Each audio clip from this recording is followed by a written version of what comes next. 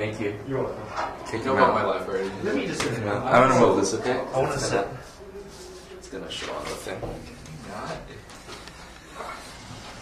Okay. Oh, I'm gonna like. Tell me when you're ready, okay? Stand up a little more straight because you're not on the frame that much. You're totally good. Okay, whenever you're ready, let me know, okay? Hold up. Take your time. Okay, I guess. Okay, go ahead. Hi, my name is John Collantes, and I am a first gen. I came from the Philippines. I was born there in 1995, and I guess I'll talk about a little bit about my story. My mom moved here when I was 6 months old, to work for my family. I came here when I was around 11 or 12. Actually, I was 11 in May 21st, 2007, and it was a huge change in my life. Living in the Philippines with my dad, and then coming here, not knowing really what to expect, new people, new environment.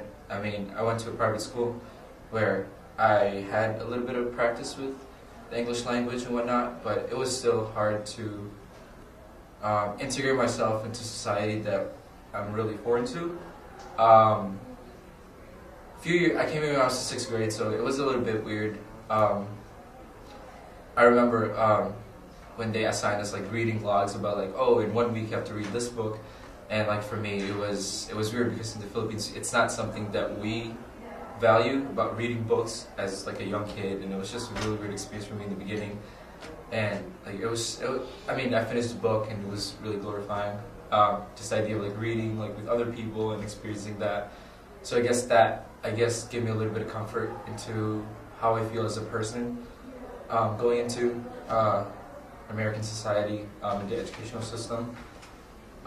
It was weird. I guess I had a little bit of intimidation towards the type of person I am, and especially in terms of work ethic. If I'm good enough to be here, all these people are speaking English, like they're born with it, like comfortable with whatever's happening in school. Definitely just change the educational system added to that because it was a little bit different when I was in the Philippines. It was weird, and it was a struggle in the beginning to obviously adapt to that. And a few years came, middle school came. It was, I guess, like my personality helped me adjust to that. I guess I can say I'm really sociable, and creating relationships with people is something I value. So that's something that, as I get through the first 3 years or so of being in here, it became easier as I go. High school came, and I was introduced into a scholarship program in my high school for underrepresented students in the Chicago area. And they basically helped us with academic enrichment, cultural exposures and things like that, in college preparatory things. And it definitely helped me in my social life, most definitely in realizing that I have the potential as a student to get into greater things. Like for example, I was supposed to just take like normal regular classes into going into high school, but my program introduced me into like honors classes, and in the beginning I was that person that says, this is something that I don't know about, like I don't know if I'm going to be able to do it. But I started to realize my potential with the help of the program, that I can be something more than just this kid who traveled to another country, and see myself as this constant person that's not going to progress academically. So that definitely helped. And then within the program, I was able to go to Vanderbilt University summer of sophomore year, so medicine program for 3 weeks. And then summer of junior year, I was able to go to a study abroad program in Costa Rica, hosted by Brown. And I think going through those programs, I realized that anything's possible. I mean, that's cliche as it sounds, like, I think what's really important for me, I guess also as a first gen, is the idea that no matter where you came from or how much you bring into the table initially in the beginning, it's how you take in the opportunities that are given to you is what really matters. I would never think that I would be able to go to Costa Rica and live with a host family for a week, or study with, study with physicians, be in surgery rooms, working with heart surgeons and like neurologists, and it's a really rewarding experience when you think about it. And I'm really thankful that I became this person who welcomes with open arms that idea of like, being successful and working your way up for yourself, not for others.